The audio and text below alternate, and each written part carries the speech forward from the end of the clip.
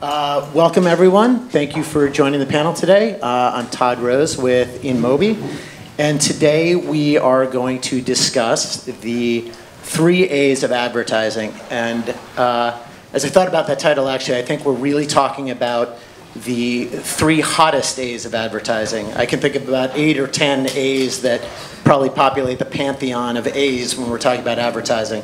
But the 3 hottest A's that you will hear in conversation all around the Quasette.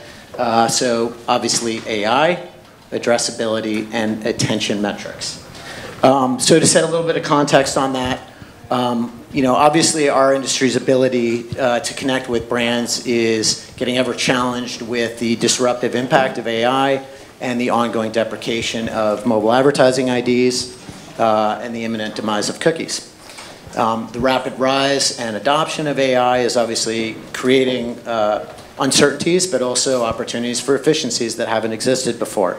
So through it all, can people-first approaches to addressability and attention metrics help to solve and be an antidote to this industry conundrum? How will AI complicate this delicate balance between people and machines? We're going to explore those questions and others in the context of this panel. So I'm going to now have everyone introduce themselves, but just really quickly I'll give names and then give you each about 30 seconds to talk about who you are. But we have Mathieu Roche, CEO of ID5, Jay Pattisall from Forrester, we have Amie Owen from Tamer Hassan from Human, and then Oleg Korenfeld here from CMI Media Group. So maybe start with Mathieu. Should I get a start? Oh, sorry. Good morning, everyone. So my name is Mathieu. I'm the CEO of ID5, and ID5 is a addressability solution. So we're an identity company. We support buyers and sellers of advertising to recognize people so that we can do measurable and addressable advertising, which is what powers this whole world that we live in. And good morning. Hi, I'm Jay Pattisall. I'm a vice president and principal analyst at Forrester. I cover marketing services and creativity and artificial intelligence and creativity. And Forrester, as you know, is a technology consulting company and research company, and thrilled to be here with you guys. Hi, Amie Owen from I actually started and now run the commerce practice at Universal McCann. We focus on everything addressable. We make sure that we are driving sales, whether it be online or in the physical store. And I want to thank InMobi for the 4th A, air condition. So thank you for having me. Thank you. Second that on air conditioning. I'm Tamer Hassan. I'm the CEO and co-founder of Human Security. We have a set of solutions that protect ad tech and media and other industries from fraud, abuse, compliance use cases. We see about 20 trillion internet interactions every week. We touch about 3 billion unique devices a month, upwards of half the global population we see on a regular basis. And we do this across ad tech, media, financial services, e-commerce, traditional fraud use cases there, end-to-end. And I am Oleg Korenfeld. I'm the Chief Technology Officer of CMI Media Group. We are part of the WPP family. We're a health-specific agency. We basically have two consumers, the doctors and the patients. And when it comes to audience targeting, when it comes to addressability and ability to target these types of consumers, there's 2 completely different worlds. So my role is kind of build technology to support specifically healthcare professional targeting, the physicians, because there's not a lot of technology out there that is specifically focusing on this very particular nuance.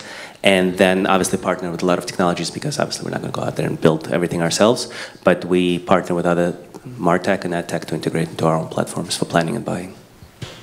Excellent. So let's start with, we'll dive into AI, and we'll start with the big open-ended question. How will generative AI and predictive analytics come together to enhance target advertising content in ways that couldn't happen in the past to optimize programmatic advertising? And really looking for your thoughts across the value chain, whether it's creative development, targeting decisions, bidding technologies, optimization. Want to get your thoughts throughout that value chain. And I open it to whoever wants to start first. I can start with some research. Right now, CMOs in the US specifically with this database 44% of CMOs indicate that they're using generative AI as part of their media execution. Now, I think it's very interesting. I believe that to be the case, but I also believe that to potentially be perhaps some AI confusion as to exactly which AI technologies are being used. The next use case that follows is content development, as well as media planning and buying. So, the most pervasive that we see and we hear about all the time is content development. 56% of CMOs have told us that they are currently using generative AI as part of their overall marketing execution. That jumped, that comes from Q2, that jumped from 19% in Q1. I mean, so it's a race, it's growing. And I think the use cases are, as we see them, are broad and across the board. Media, SEO, and heavily content development at this stage. I think that there's very clear application of generative AI in particular around the whole art part of the advertising community. There's art and science. And on the science side, the way we look at it is recognizing consumers mean processing signals to be able to identify devices and recognize kind of users' behavior. And so AI is like a turbocharge, a machine learning environment that you can apply to increasingly less and less signals. So there's two challenges we have to address. One is how do we get the signals, and then how do we process them? AI is a clear solution for the second part. Access to signal is the other side of the challenge. But clearly, our ability to process signal and to recognize devices over time with the use of applications of artificial intelligence is going to grow massively. I think one of the drivers of innovation always is iteration, how fast you can test and get feedback. This is true and fundamental to most areas that modernize and evolve. And one thing about AI we all hear is how rapid it will be. And the logic for that is in that innovation cycle. When you think about the other end of the spectrum, what's really slow, I think about architecture. My parents were architects. Putting up a skyscraper from the point you design it to the point it's up could take 10 years. And then you get feedback on your design, right? And do that over and over. It's very slow. The one period that it innovated quickly, Harvard did this amazing paper on it, I believe it was Harvard, of the innovation in Chinese architecture. And what was happening is that in China, they were putting up skyscrapers in 6 months. Right? And they modernized most of modern architecture in the commercial space because they could do it faster. Now, take AI in this context. This is what starts to become mind-blowing to me, right? Is you have this ability now to do creative content and programmatic creative, and you also have this thing that can also do rapid optimization. And what happens when you connect that, where an AI can actually not A/B test, but A to Z test across the entire ecosystem simultaneously, at the same time modifying creative, right, for micro iteration in a way that would take months or weeks before. I think that's the rapid scale up that will happen here. In the end, every business will have to decide whether AI is strategic or an enabler, enhancer. In other words, it's something that'll make everybody faster, better in the org, or if it's truly strategic because of the area. For us in cybersecurity, it's strategic. In marketing and ad tech, I think it's strategic. I'll actually start with a pet peeve. I think AI is the wrong term for all of this. The intelligence is not artificial at all. It's human intelligence that drives all of this. Yeah, but HI didn't work with the 3 A's, the 4 A's. So. I know, but sorry, machine learning actually is the right term. Whenever I said that, I got weird looks. Machine learning is the right term for this. And actually, I'm interested. I'm not sure if they're doing it on purpose. Everything Apple does, I think, is on purpose. They never use AI to describe what they're doing. It's always machine learning. It's very interesting how they're positioning what they're doing there. But the key here, again, that human intelligence element, the data set that you're building these algorithms on, and the decision trees, these if-then statements in this narrow AI world that we live in, because there's two types of AI we're talking about, right? There's general AI, which is separate from generative, and then there's narrow AI. And I think everything we're talking about is narrow AI, is those if-then statements that you need human intelligence to design correctly for the outputs to be useful. So for us, we're a media agency in the end of the day, technology, data-driven media agency. So our job is to invest our clients' dollars as efficiently and effectively as possible. So how can we take those data sets and what can we do in the process? So your question about applications of it in this, some of it may not be as sexy, activation of campaigns in ad servers, building bots around all of that activation, and then removing the armies of traffickers, basically, is an amazing low-hanging fruit that we already implemented in our company. And then the second element of it is that analytics optimization, the data set, the measurement that we get from campaign performance, and applying it to any kind of an omni-channel strategy, because the way we activate, again, like I said, we're targeting physicians and patients in physician case, like where do we find these doctors, right? Through which channels, and how do we get the data sets to decide and recommend quickly which channel is the best to take, because it's not that many impressions we can buy to begin with to target these doctors, and then how do we personalize the message in the end of the day. So if we spend all this effort deciding the path, or the omni-channel path, then the personalization creative has to match. That loop is absolutely driven by machine learning. And I'll just add too, from a commerce perspective, we're actually in the practice of understanding media consumption and consumer behaviors. So AI for us is not necessarily a new term, but it's also understanding how we're adapting to it as people. So you say that it's human intelligence, and in my mind it's, are we going to grab onto it? Is it going to make our lives easier? And so that's what we're actually doing from our standpoint, understanding how many people are actually utilizing it, and then how do we go about targeting those people and utilizing it for optimization and things like that. So it's a little bit different from our perspective, but I'll accept it as long as you guys do too. I love the distinction, Oleg, that you started to draw between really machine learning and AI, really. I think of machine learning more as optimization around a constrained set of parameters or a defined set of parameters. AI a little bit more free flowing to make decisions outside of that set of parameters at a very high level.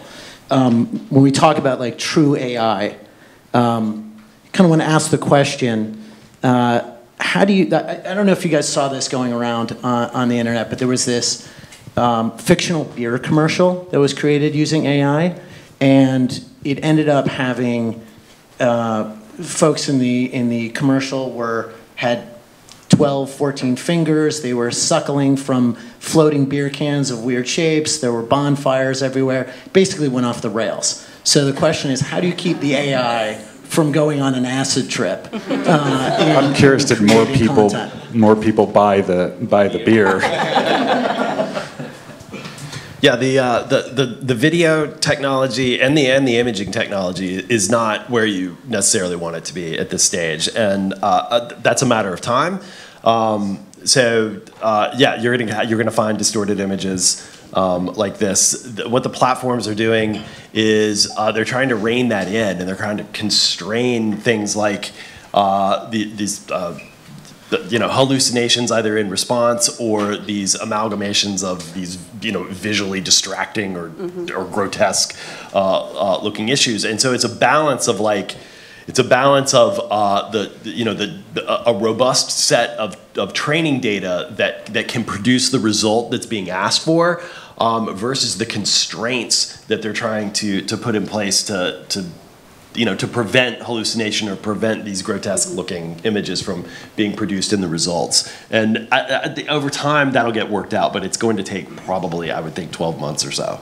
Yeah, the grotesque is the least of our problem. The diversity bias that come out of those kind of skewed testing training sets that the AI have been learning from is a huge issue as well. And I think there's a lot of calls for regulation. I don't know if it's regulation or if it's like some form of like framework for this thing to operate, but yeah, it's again, it's only as good as the data you feed it in. So right. It's almost like we need human intelligence to you definitely keep an eye on all of it. You definitely need the human touch, and I'll give you a personal example. So someone sent me a link to do a AI headshot, and I was like, oh, this is great. I hate my headshot, so like I'll invest in it. Got them back. I had 3 arms. Sometimes I didn't have an arm. I have blue eyes, but my eyes it looked like the devil somehow in my eyes. And I emailed back and a human actually retouch them up. Right. So I think there's that human touch to kind of rein it in a little bit. But you can do that with creative development when there's a human curation and editing process before it goes live. When you make these real-time optimization decisions, if not real-time content generation, you don't have that you know. But all of that is done after all the training should be completed, right? But by the time it's in production, right? So the training of the bot that is making those decisions, hopefully, already kind of avoided adding a third arm. And post-human review. Yeah. Like, what you're describing is the human review has to happen with the assets prior to their release. Or else you're going to have a very disgruntled customer. Right. Look, but I think the implication is pretty huge, in that, you know, dynamic creative optimization was a great idea. It was hard to execute. This worked out, potentially makes that possible, you know, in that you've got the signals, you can target the audiences. It was a compiling the assets that was always the problem, and this is a big solve for that, I think. Yeah, I think that we're just seeing relics of a brand new space, and that these will all get worked out. In the end, one of the promises of machines in general is that they don't make as many mistakes as humans. I spent over 10 years in the Air Force in flying aircraft, and the cause of 98+% of accidents was human error, right? And any complex task will have that. I think in the long run, the mistakes will be fewer than what we would Such make. a great point. It's the speed and accuracy. Like when I talk to my clients about the opportunities, and when I talk to them, hey, we're going to automate this process for you. So the first question, okay, so we're cutting costs because you don't have all these people now. Like, no, we're not cutting costs. We're now shifting the investments into building the bots and maintaining the bots, different set of expertise that now needs to get hired to manage all of it. But first and foremost, the reason why we're doing it is for the accuracy and for the speed. Yeah, so this point about humans are usually the cause of mistakes, your point as well about the biases, I think kind of leads into our next set of questions I want to explore, which is really AI will create these opportunities, whether unintended or not, for abuse and for reinforcement of inherent biases. So I want to explore, how do we make sure the AI doesn't go all NSA on us, become too invasive? And actually, I'm going to have some specific questions here, and we actually used AI to prompt some questions to interrogate itself on how to keep it, from going off the rails. So the first one, what steps can marketers take to ensure transparency in AI algorithms and build trust with consumers in an era where automated systems are making these decisions? So I can start. Again, we just spent 10 years, if not more, validating every data point, every data set, every segment. Where's it coming from? How's this data aggregated? How often is it refreshed? So I think we got to a good point of kind of real understanding the fundamental data that we're using for just targeting media. So we should not ignore it and just trust some chatbot to come up with an answer without understanding the initial data set it was built on. So the answer, the long-winded way to answer that question is really understanding the fundamental data set that these recommendations are built on.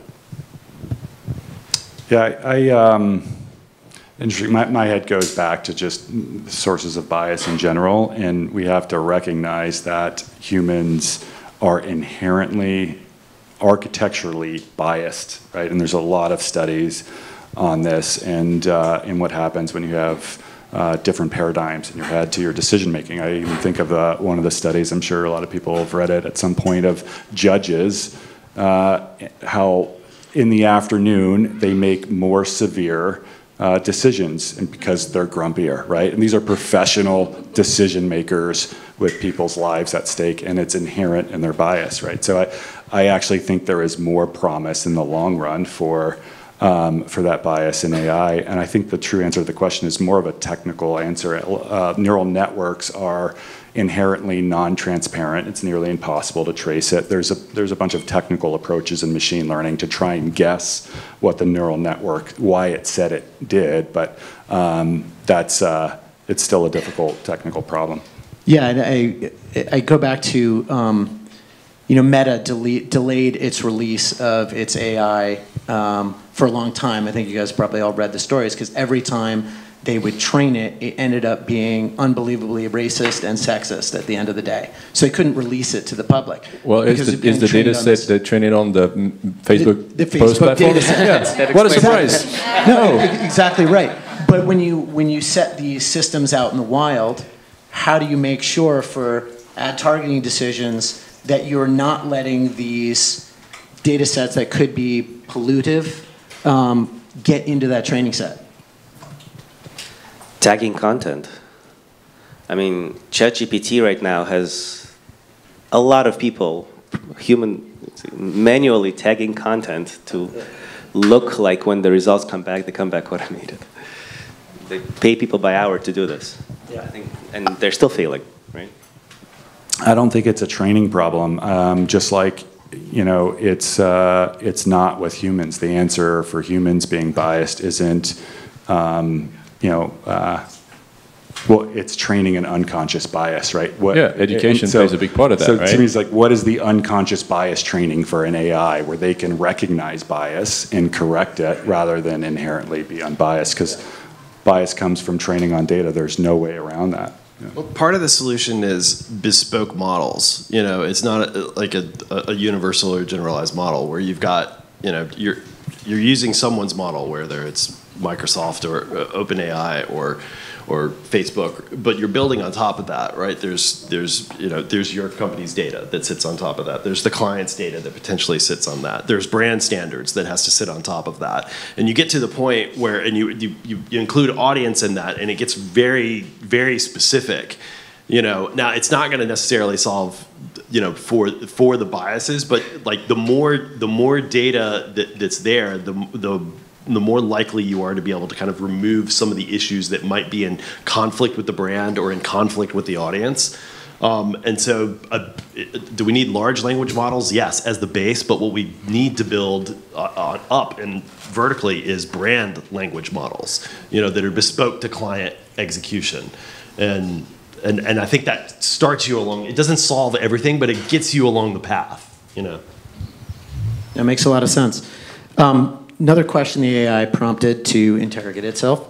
With AI-driven advertising, how can marketers empower consumers to have more control over the ads that they're seeing and allow for personalized experiences that they actually have input into? Or is that not even relevant? I don't know if it's AI related, but I'd love to see a world where we have more of a feedback loop from consumers. Say, I like that, I don't like that, I agree with this, I don't agree with this, right? I mean, I might take everything back to identity for a reason, but when we talk about consent for, you know, being identified, like accepting cookies on websites and everything, the value exchange is very rarely explained, and so there's no real feedback loop, right? People say yes or no, but you don't know why they say yes or no. So I'd like to see a world where we have more feedback loop, where we have more like engagement from consumers, because in the end, that's what makes the audience valuable to brands. That's what makes the audience interact with content better. Like, so maybe that's something we can push, because it becomes even more important with AI, with kind of, you know, automated generated content and creatives. So maybe that's a way forward for us to think about. I'm just wondering again, what is the experience for the consumer to provide this kind of feedback? Because whenever a consumer is asked point blank, are you comfortable with data being collected on you and personalization of the ads and everything else? The answer is no. But all of their behavior says they don't care. I don't know if it says they don't care. I think it says that if you explain it better than just just by asking them, ask app not to track or allow. If you explain them that the advertiser is paying for the weather forecast that they go on the site to check and everything, and that, you know, they could pay themselves if they'd rather want to, but like the trade-off is, you know, if we have access to your email address or whatever, we can. I think, you know, it's a question of explaining. The experience of how do you want to communicate with the consumer, where you're not driving them immediately into that kind of negative space of. Yeah, I feel like you have to entice them to almost do it. You have to entice them to do it. So subconsciously, like, you check yes, you just want to move forward through like that, whatever that screen is. But ultimately, if you're asking them outright, you have to give them some sort of reward in a way. And that's consumer behavior today, but it might not be consumer behavior, you know, 6 months from now. It could change drastically. It is one of the promises of AI in this paradigm that it's acting on behalf of us, right? We each have our own agent, right, that might have access to sensitive data. And I think that's where it gets really interesting because it starts to address a lot of privacy questions. My own personal AI that knows, medical things, personal things, where I'm living and that I need a product in this area and this how can go act on my behalf. Right? And I think that's where it gets really interesting, is that it can do a lot more with data safely as a broker. Right? Who do we trust to take that data, ingest it, and use it to personalize AI? That's a big question.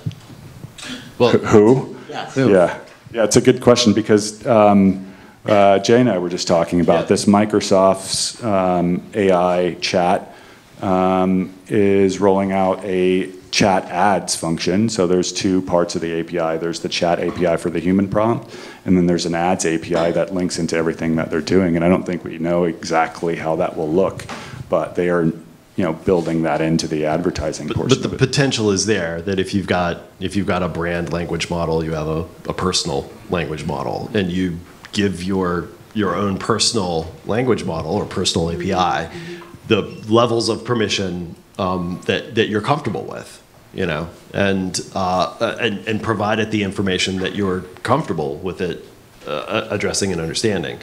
And so we're really talking about mass personalization at scale that we've been talking about for 10 years, but actually being able to maybe achieve this a little bit more so. I don't know that it gets you all the way there, but it moves things along in that direction. So next question, where do we draw the line between what AI can do and continue beyond the limits of human imagination versus what do we need to rely on humans to ultimately do? We talked about human curation, but where else do we see sort of the limits and where humans need to still drive the ship, if you will? I think it's a tool, right? So we want it to do things that are useful for us. Let's not try to invent a solution to a problem that doesn't exist. Right? Let's use it as a tool. It's a tool to optimize processes. It's a tool to make less mistakes. I think that should be the driving mentality behind how we approach it. Yeah, I think there's always a disruption cycle with new forms of technology, right? And for this, I think my personal forecast is that within 10 years, entire industries will be disrupted, and the real question is which ones. And I think it's not the ones we're always thinking about, but it's the ones that are high-skilled, right? The high-skilled complex ones where humans can make more mistakes, where transparency is lower, where they're difficult problems, and that starts certainly in the marketing side, but legal is a big one. Writing code is another one. And I would say within 3 to 5 years, the startup tech cycle, there will be solutions, AI-based solutions for most high-skill roles. And then the question is, how long does it take to disrupt the industry? That should take 10 to 15 to 20 years usually. I think it'll be rapid, 3 to 5 years, because the AI-powered solutions will be so much better than the non-AI-powered solutions. It's probably another 3 to 5 years. So my guess is that within 10 years, the high-skilled areas like legal, writing code, maybe parts of marketing. I think about aviation because my first day of pilot training in the Air Force was them handing me a book of every mishap in the aircraft I was about to fly, hundreds of pages, and it was all human. So, if an AI can do it better without making the mistakes, same thing with driving cars. I think that's right. We have a forecast that looks specifically at the U.S. advertising industry, and there are two important pieces of data in this that not only answer the question, but basically corroborate what you're saying. And the first piece, as to the human contribution, is the forecast shows that of all the job characteristics that exist, and there are dozens of them, the one that is most difficult to automate. Anybody want to guess? It's creativity. It's actually defined as originality. So original thought is the hardest thing to replicate, whereas physical motions, specific skill sets, knowledge, all of those things are easier to automate. So the human will always have to contribute original thought in whether it's marketing or technology or business or legal or whatever the industry. To your point about 3 to 5 years and high skills, 100%, because the other piece of data inside this forecast is that looking specifically at generative AI, the generative AI influence increases as the salary range increases. Now it drops at the very top. Guess why, right? Guess why? But the higher paid, higher education roles are more either in threat or assisted by generative AI. And so, again, I think the creative problem-solving skill set is the one that will continue to be the thing that we, no matter the industry, that we bring in relation with our tools, that help us execute and help achieve speed, help predict, be predictive or deterministic as necessary. So, yeah, I think that's the answer. Slightly tangential, but it makes me think about education. As if you look at, so I've got, my daughters are going to university in a couple of years, and so we're starting to look at universities and what degree they're going to take. And universities basically like ingest as much data as you can, and then use that data to come up with solutions to problems. Well, that's what AI does, and it'll do it much better than any super smart human brain. So how do we think about education in an AI world? We need to shift, right? We need to shift around, like, how do you become creative? How do you do things that machine can't do better than you, right? That's going to be the focus for education for the next kind of 20 years, that our kids have a good place in this world. That's, I think that, and it's not related to advertising at all. I'm getting a bit philosophical here, but like I think the parallel is striking between how we educate kids right now and what AI actually does. In other words, you should be able to bring your graphing calculator to the test in school. Exactly. I did want to bring it back to advertising. I want to direct this one to you, Tamer. So you started us off down the road of how different functions and jobs will change. How do you see it impacting AI being used, or how are you envisioning using it to measure brand safety in the context of your company going forward? Yeah, it's a great question. I think more broadly from the cybersecurity and risk perspective, at Human, we see our goal as protecting the $600 billion that's spent in digital today and all the risks to that. Now, AI is really interesting. The first principle always to remember is that technology is democratic. Everybody can use it. Attackers using it, right? I remember somebody once telling me that the industry that innovates the fastest is the porn industry. I think it's the cybersecurity industry. Attackers adopt techniques faster than anyone else. We've seen machine learning used in fraud over the years. When you have 1 million infections, you can train on people's actual data. So that's the first place I go, is just how will it be used? But there's other areas that are non-obvious. New attack surfaces, right? Digital transformation brought all kinds of things online that weren't online anymore, exposed a whole bunch of attack surfaces. Now, what happens when we start placing AI at the heart of what we do? What happens when AI is taken over, influenced? AI poisoning, for example, feeding bad data to the AI so it gives bad results. AI takeover. Our #1 use case in fraud outside of the media is account takeover, somebody breaching your username passwords. What happens if that is an AI? There's an airline right now that will, a top tier airline, that will replace all frontline customer support with AI-based chatbots. What's the implication of that being taken over, where they're interacting with your first line customer? So we think about that a lot too, from a risk perspective. Excellent. I promised 3 A's. We're still on AI. We're going to segue into addressability, but largely in the context of AI. So, big question here. Will AI supplant people-based approaches to addressability, or will it build on or enhance those, sort of data-driven people-based approaches that we rely on today? Yeah, I think, again, going with the consumer behaviors, it's going to enhance it. It's not going to replace anything. From my standpoint, everything that I do is addressable. So in the retail media space, I am targeting people based on their behaviors, based on their media consumptions. So, I mean, one of the AI developments that came out was with Instacart, and so it's asking Instacart to give them recipes and then show them what foods are in the recipes. So that's something that enhances the consumer experience, and then now I could target you based on what you're asking, the chatbot essentially. So it's going to enhance it more so than replacing anything, at least in my world. I agree, but I think it goes back to identity, kind of agreeing that we're going to use the same way to identify a consumer. So the AI understands which path to follow. You sure?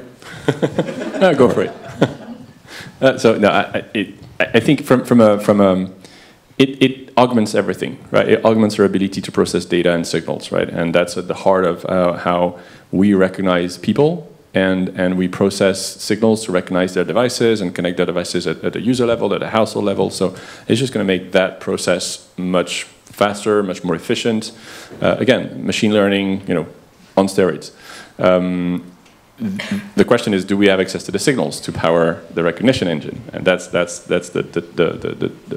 the challenge we're facing right now with cookies and IDFAs and IP addresses and like those signals kind of being restricted. But it's more of a technical access challenge than the applications are just getting better and better, right? I think we are approaching the end of this version of the internet that we all knew, and it's going to be replaced by something completely different. And when you think about the implications of an autonomous agent acting on your behalf as a consumer, and potentially brands having autonomous agents acting on their behalf, you start to see where this could go in the long run is basically AIs, agents acting on brokering with each other. It's a broker model, right? So, your autonomous agent shows up in its bow tie and says, I have a client. She's working on her morning routine. She needs this kind of skincare product. She has these medical considerations and, is looking for a product in this area. And the brand AIs or whatever it is, publish all the information where they can bring that in. And what do you have then? What is the internet? The internet was always designed for machines to talk to each other. That's the reason for a lot of security problems on the internet. It's because the protocols were designed for machines, not for humans.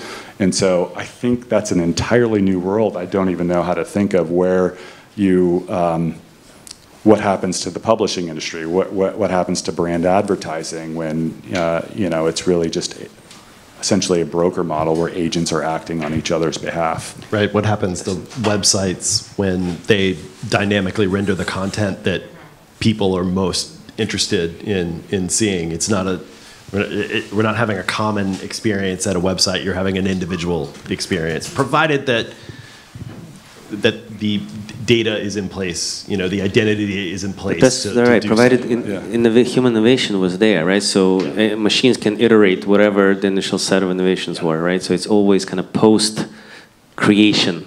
It'll always be a companion, yeah, I agree. But I wonder how long it'll take for brand marketers to do AI-based SEO strategies, right? Where your SEO strategy has to include making sure you're relevant in an AI prompt answer to somebody's question.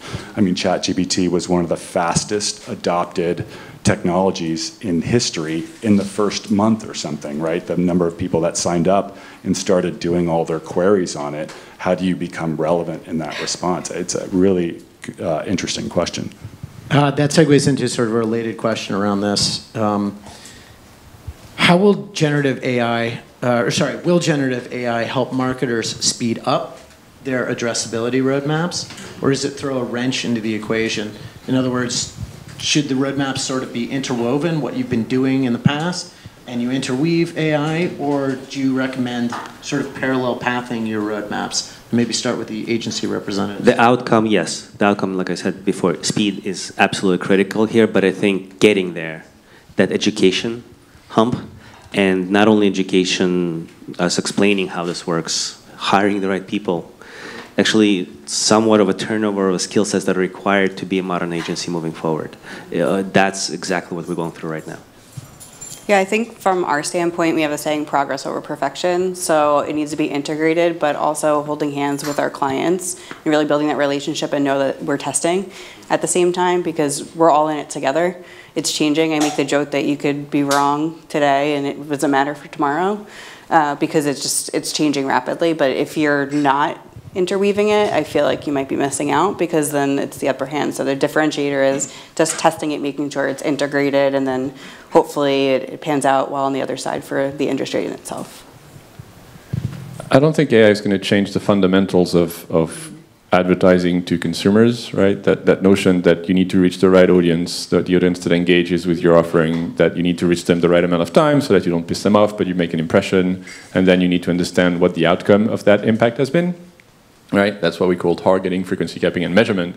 That'll still be true in 5, 10, 20, 30 years, right? Brands will still want to engage with consumers. Maybe brand AIs will want to engage with consumer AIs, right? And that will be like how to build trust, like between two butts? I don't know, take them out, have a drink, right? The usual way, right? And then one of them asks the other one for an IO. Yeah. I think.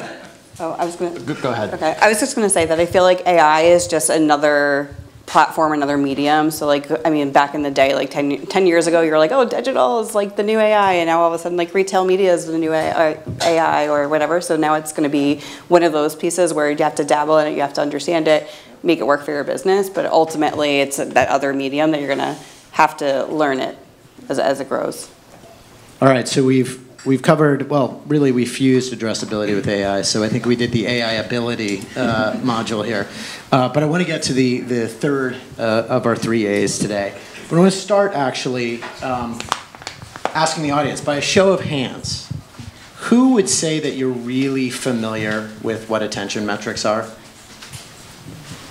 All right, we got a few, but it's still a relatively new concept, I think, for a lot of folks. We know what it is conceptually, but I want to throw it out there. For the uninitiated, maybe the panel can help us. Can you describe what they are and how they are measured?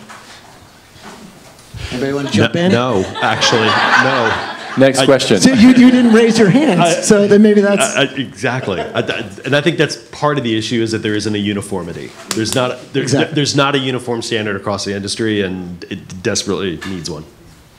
So it's not CTR. No, it's not CTR. You're good with that. If it's not CTR, it's better.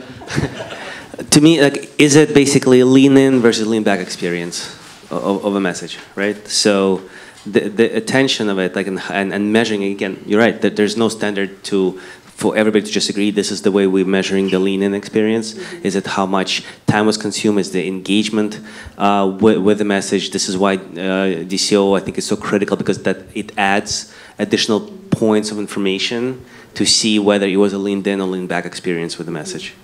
Yeah, for lack of a better term, it's one of those things where it's, are they in that mindset when you're advertising with that given consumer? So, I mean, my whole world is retail media. So if someone is on like Target.com or Walmart.com or something along those lines, you could advertise to them knowing that they're thinking about it. So I think that's really important. And I feel like we're trying to be as efficient as possible, so to drive a sale. So it comes down to that. But yes, to your point, there's no taxonomy, there's no nothing. So that's only my focus group of one response right there. But that's my perspective from my background. And that is one of the challenges to adoption, right, is the lack of standardization. But we do know there are ingredients in how attention metrics are constructed between eye tracking, empirical measurement.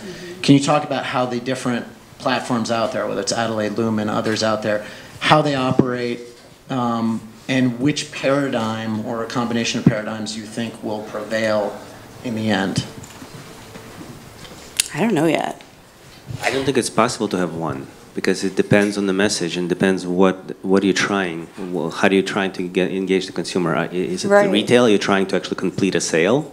Or are you trying to inform? Or what exactly are you trying to do? Yeah, and it's almost like, and how are they receiving that message? So are they watching it on, like their TV, CTV? Are they on their phone? And so if you're on your phone, is it motion? So it just really depends on how it's being delivered, I think. So you have to have relationships with all of the above to figure that out. And I think it's pertinent to understand who your audience is. And then that's how it could potentially work now. So do you think the medium of consumption, by the way, is what the standardization will then sort of coalesce around? I believe so.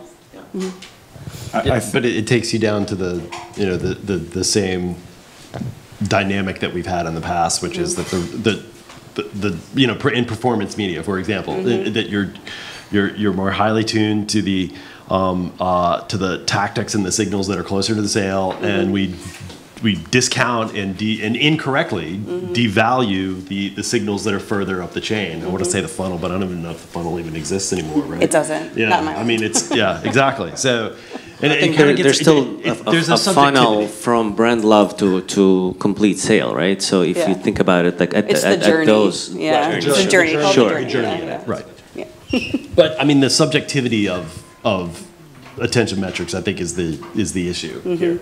I think one thing we have yet to see is the impact of the uphill privacy battle in this area and how that will play here. And what does that mean for consent frameworks? Does a website have to say, do you consent to eye tracking? Or what does it mean when you're not on a website and you're in the open world? Can you actually do that? That's going to be a really interesting set of questions for this whole privacy revolution that's happened in regulation. So I'll ask a somewhat provocative question around attention metrics. And you sort of hinted at this when you said, is it CTR? As long as it's not CTR. So that raises the question, are attention metrics just simply having a moment because we have this deprecation of IDs and standard traditional ways of measuring ROAS of campaigns? So in the absence of that, attention metrics have come to the fore? Or is there something real and sustainable and preferable about attention metrics? I think there's this desire because, especially digital advertising, it's so much more measurable.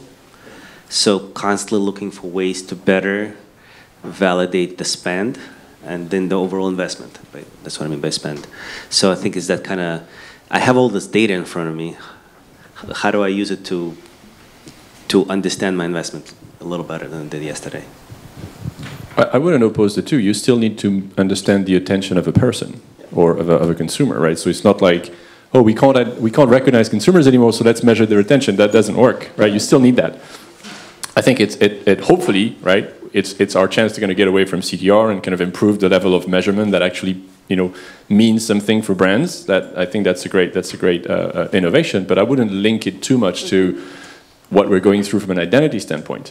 The two have to work together, because if you can't identify the person you're measuring the attention for, you're back to square one. So, I think it makes my world more complex because right now, retail media, everyone is measuring differently and calling everything the same, and it's not. So now you're throwing attention media in there, and it's the same thing.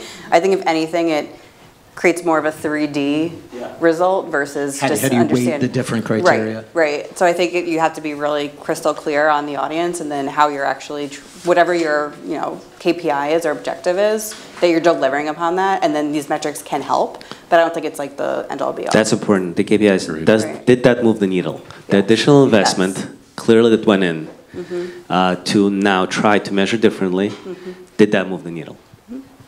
Do you go back to AI to figure out what the weighting should be for each of the different criteria? I don't know. Machine learning. Who trained it? We should ask AI. We should actually ask and see what the answer is. It's biased. We'll look at that after. It has biased KPIs, though. Yeah, what's the AI attention on this? All right, well, that is my set of questions. So let me open it up to the audience. Right there, I would love to hear some questions. So. Hi there. I'm Tamika Key with the Coalition for Innovative Media Measurement. That's why I know. Sorry, do we want to give you a mic so we can all hear you? Okay. Thanks. I'm Tamika Key with the Coalition for Innovative Media Measurement. That's why I know what attention metrics are. But I had, probably the only one, but I had two questions. One was, it goes back to the AI. You all kind of alluded to AI as a tool for feedback, right? And helping sort of the models not be so terrible. But it doesn't work right now, right? Like, I don't know if you use Spotify. I tell Spotify all the time, I don't like this song. I don't like this song. And it still sort of puts songs like that in my feed. And that's a simple version of AI, right? So I guess one question is, do we expect it to work better than the basic AI that doesn't follow our instructions and recommendations now? You just have very eclectic musical taste. You're a complicated person. No, there is a fundamental difference between traditional machine learning and the modern AI. People have been using the term AI for years. It's mostly been marketing smoke. Supervised learning is the traditional method. You train on a data set, it predicts what it's trained on.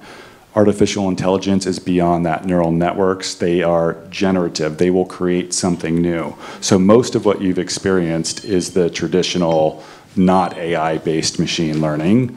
And the real question is, when you do have a generative AI, can it do what it does when you ask it a question in ChatGPT and actually create an intelligent generated response? I think we will see, I think we're just scratching the surface on how effective it can be. I think it's a toy compared to what it will be in a few years, and all of those problems will be much, much better. And even maybe you'll have a conversation with the AI and it will apologize and like fix itself.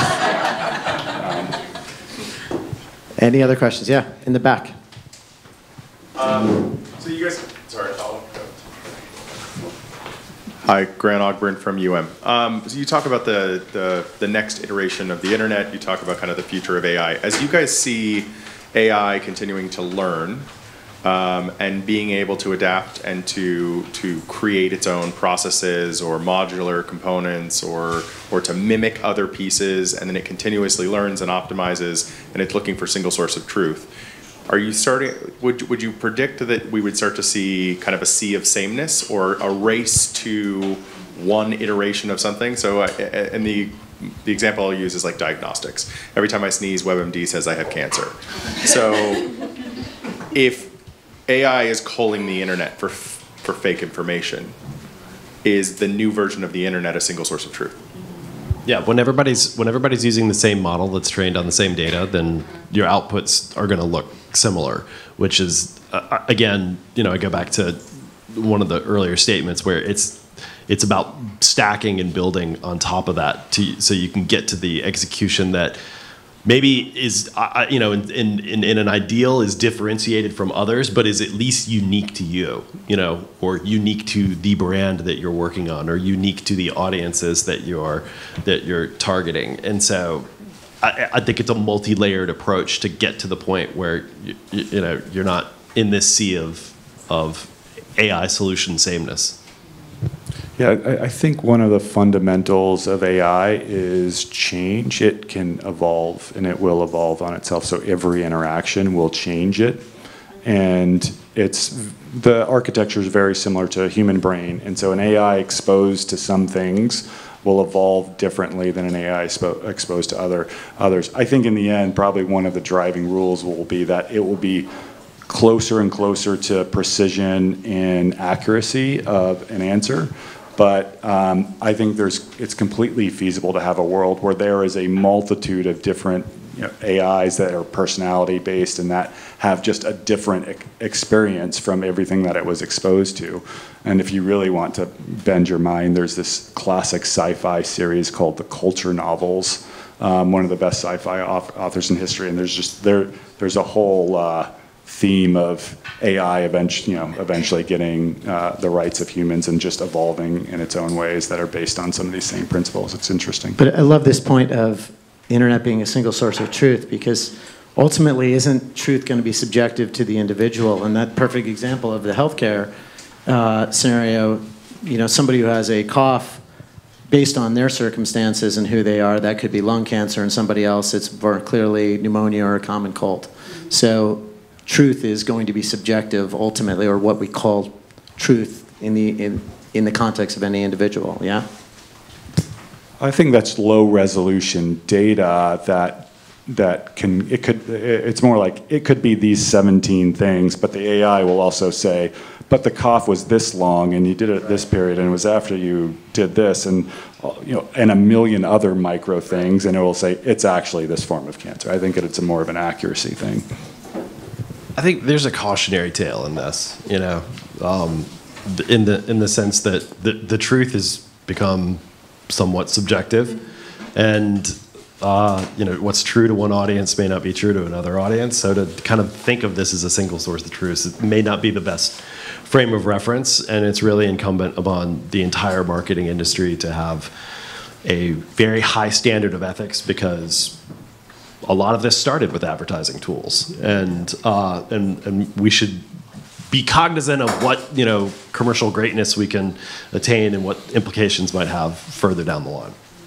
What's really interesting from that perspective is that machine learning, data science, AI, like fundamentally are statistical based. So what it's doing on the inside is saying this is a 79% likelihood or this is a 99% likelihood, and it could probably actually expose that much more than our simple ways of approaching this is true and this is untrue. It's probably more of a statistical model. It goes back to, I think, human emotion and trust, though.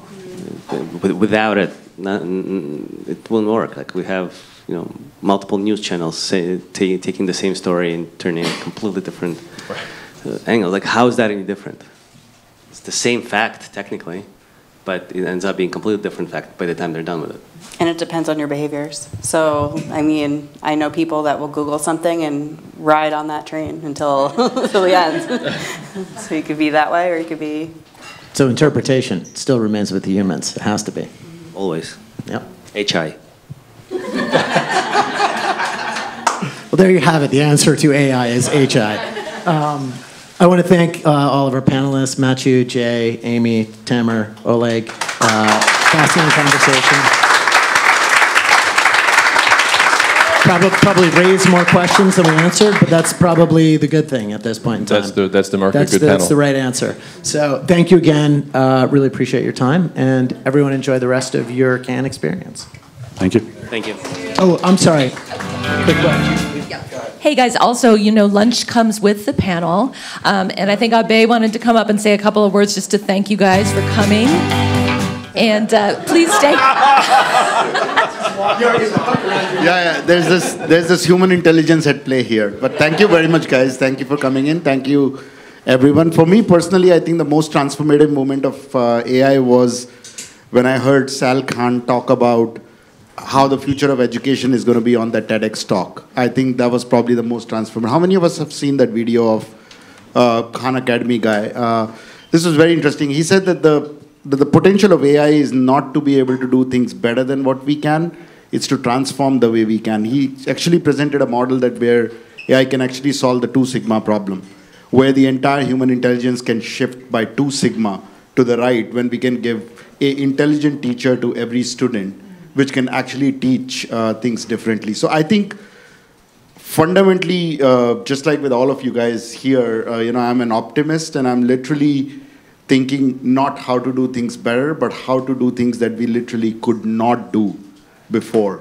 And that wakes me up every single day to figure out. So problems of fraud, problems of creative optimization, problems of privacy, problem of things being done on the device when, we'll not be allowed to take things back to the server as freely as we have done in the last 20 years. So I think, thank you very much, guys. Thank you for all your time. And lunch comes with the panel at Kistasas. Cue the music.